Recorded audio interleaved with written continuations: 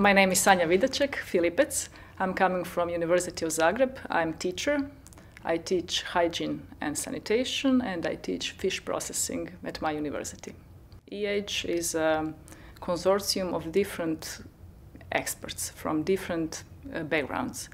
And actually it is the most valuable part of the EHEDG, because we are the experts not from academia just, but machine producers and industry members and service providers and different kind of people who work with the same aim to, in one aspect of their work, to contribute to food safety.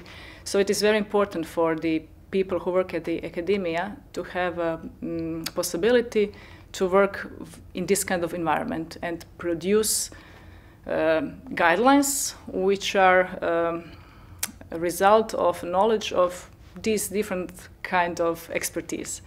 Do you discuss the meetings or the topics from the working group also with your students? Yes, of course I do. Yes, and they are trying to see where the challenge is, you know, because sometimes when you teach students, you try to do it in a very obvious way, you know, but then the trick is, because it's not that obvious, you know, the question is never easy, and the answer is never easy. So, and for them it's very important to see that people who are actually working in some very high positions are actually have questions, and then we can kind of, they can have some kind of ideas how to solve them in their level. So, and when we talk about fish, we're talking about different fish species. We are talking also from the hygienic point of view of the environment, which is very humid. And the humid environment means that we have lots of challenges in controlling the hygiene. So the guideline has different parts, and the first part is about explanation of all these conditions which are important for hygiene fish processing.